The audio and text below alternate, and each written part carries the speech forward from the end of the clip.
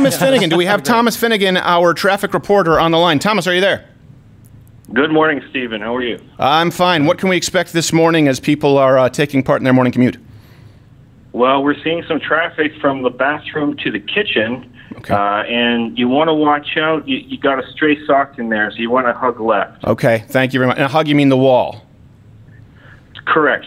Okay. Well, it's a problem because I have a centerpiece there in that wall with a vase. So we'll need to move that. This is why I appreciate it. Okay. Is there anything else we should know, Thomas? That's about it. There was a pileup of torn up newspaper earlier, but that's been cleared away. So free lanes for all. Okay. Thank you very much. This has been the traffic update with Thomas Finnegan.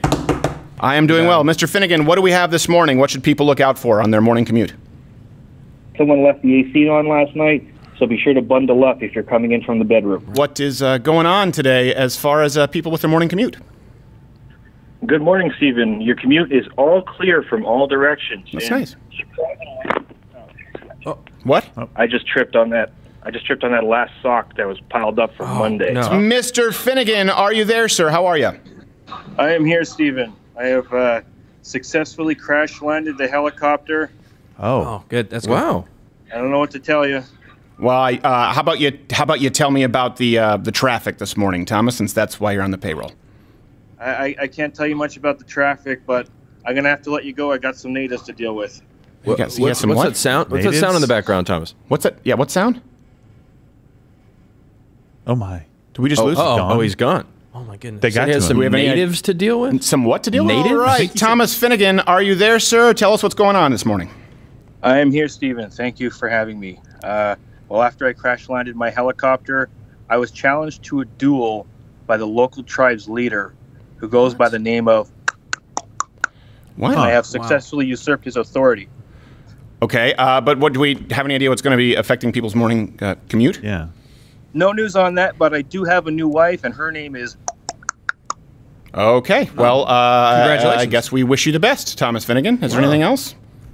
No sir. Thank you very much. I believe we have our senior traffic correspondent on. It's time for traffic update.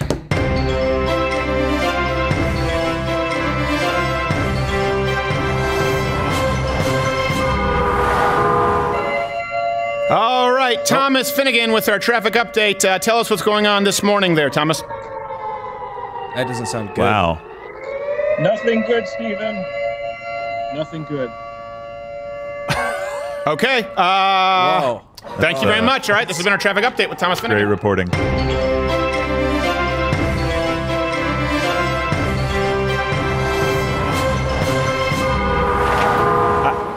How did he make senior correspondent? Our correspondent, Thomas Finnegan, who you know, he does our morning traffic updates. Yeah. We actually sent him out to polling stations today to kind of get a feel. It's our own unofficial exit polling. So let's go to Thomas Finnegan out in the world.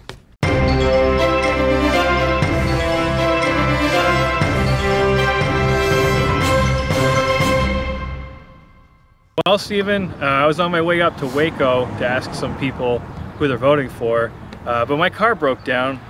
So now I'm here in Travis County, and I'm looking for some folks to ask some questions. Oh, well, we hope that you stay safe. I don't really know if that's the best way to fix your car, but you plan on asking some people out there today, right? Sorry, Stephen. You plan on asking them about their votes? On the fritz too. I can't quite. Well, sure. Here's some folks. I'll go ask them. Okay. Hey, well, ladies, who you voting for? Who you voting for? Yeah, I don't want to. I hope it ends well. Nah, well, it doesn't end well for me. But thank God I have It's a like lawyer. a threatening walrus coming after you with a tire iron. I mean, you think he's there for hugs, but those tusks. Finnegan is going to shoot Gerald B. right now with our wonderful sponsor. Before we go to this commercial break, Spartan Armor, and I'm going to tell you about it right now. We're going to shoot Gerald B. live. Thomas Finnegan, let's go.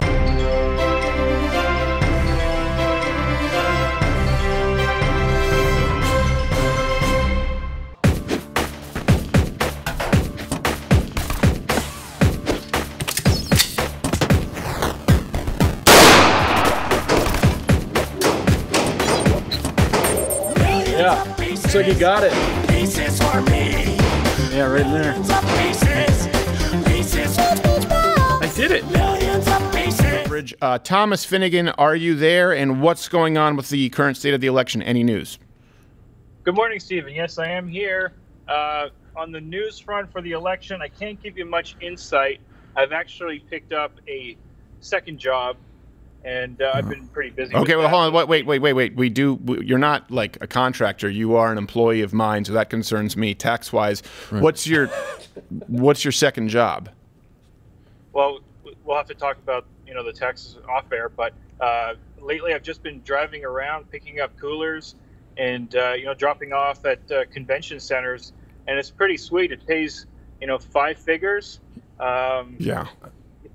It helps. Yeah, you know what? I don't think that sounds like Thomas Finnegan. You're supposed to be our election correspondent, not committing massive voter fraud, which sounds like what is happening. You didn't look inside the coolers at all, or did you peek into them? Well, no. That's not my job. I just moved them. Wow. Before we do that, today is the initiation of this. We need to talk about the macro problem with the Dominion voter systems. It is time to kick off Fraud Week.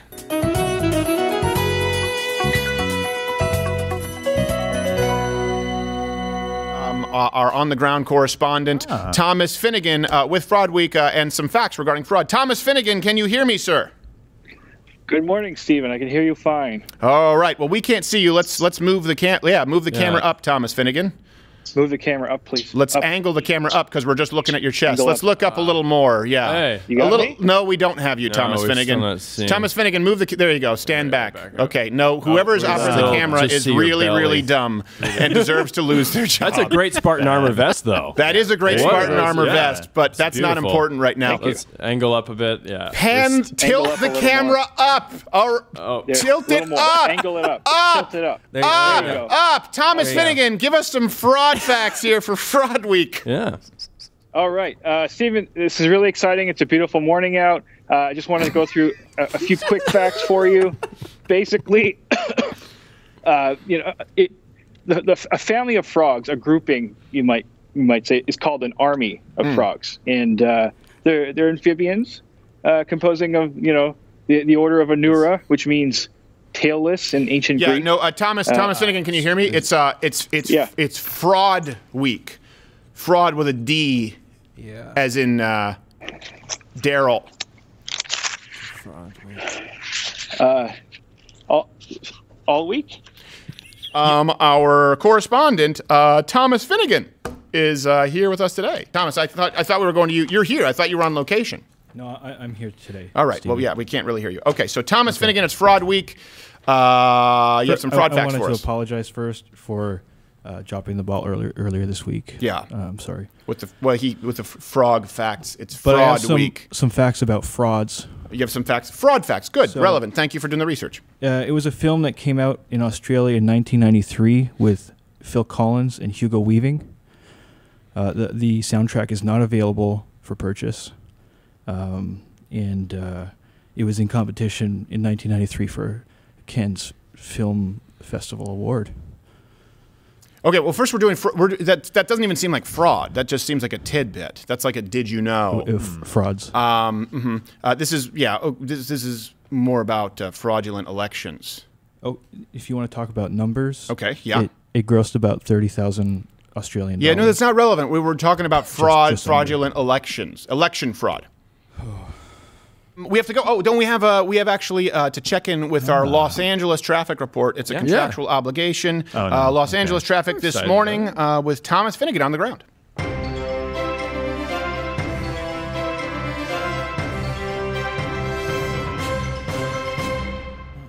Mr. Finnegan, what do you got for us, sir? Good morning, Stephen.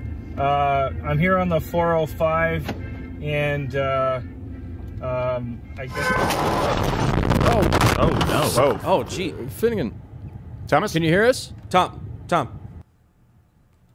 These are strange times that we live in, so we cannot talk about widespread voter fraud if we were to insinuate that may have impacted the election. However, from what I understand, and I don't understand much, get there. YouTube can't stop us from thinking about widespread voter fraud, which may have led to Donald Trump winning the election. So I'd like to take a moment and exercise that remaining right.